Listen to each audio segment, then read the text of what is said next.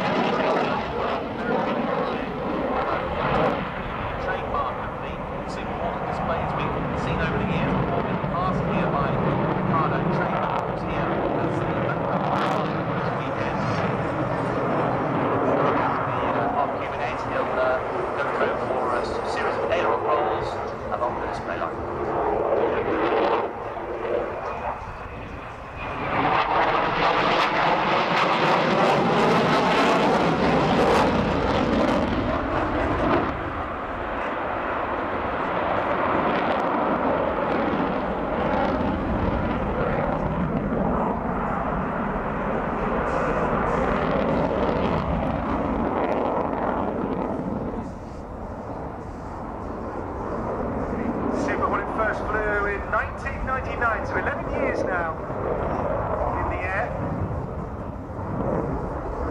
That last manoeuvre, the abrupt pull-up and the abrupt push, will be something you'll see a little bit more of later on this afternoon when the Raptor displays, and he does a similar manoeuvre. It's a sort of inverted J, and aircraft now repositioning to pitch up and do an inverted roll into a inverted pirouette.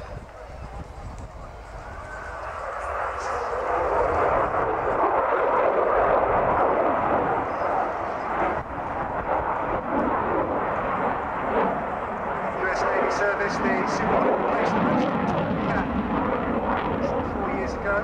It's a 4.5th generation fighter. People talk about fighters in generations. If you think of the legacy Hornet as a 4th generation fighter and the Raptor as a 5th generation, this is a halfway house, the 4.5 generation. People are terming this aircraft. It is carrier based. In fact, it replaced several other platforms as well, not only the F-14 in the air-to-air roll, but also the A-6 Intruder, and also the S-3 Viking in the buddy-buddy refueling roll.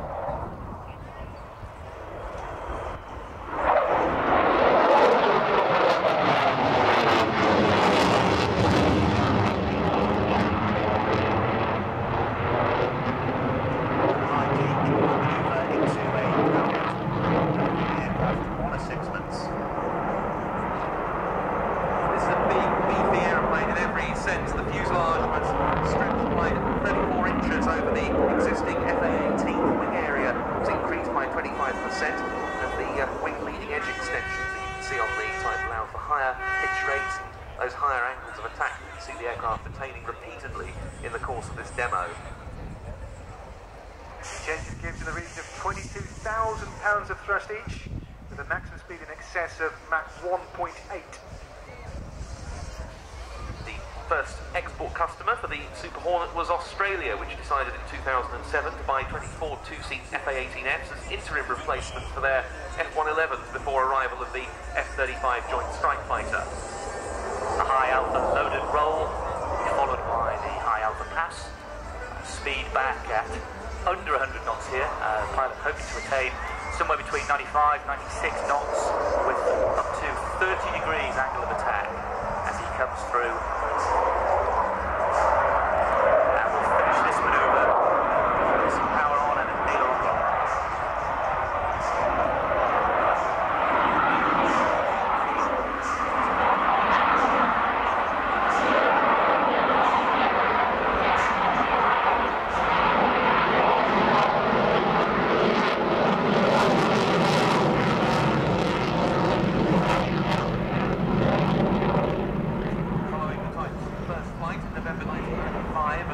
Start of operational test and evaluation in '99.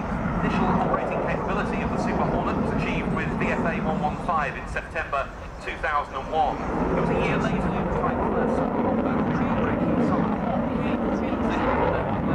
southern Iraq when an aircraft carrying a VFA 115 attacked a surface-to-air missile launcher and a command and control bunker.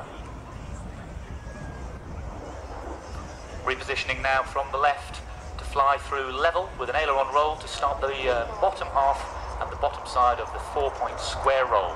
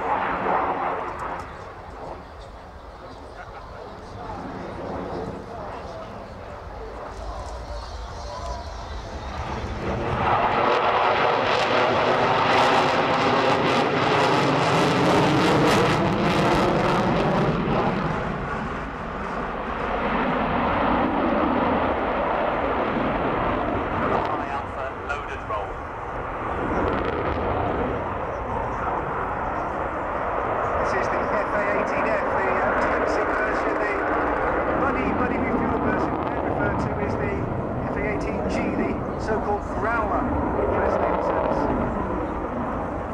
The Growler, the first major derivative, this is an electronic attack aircraft developed as a replacement for the EA-6B Prowler. There's over 90% commonality between the Growler and the Super Hornet. The Growler is able to jam enemy radars and attack them with air-to-ground weapons such as the AGM-88 Harm while retaining its air-to-air capability.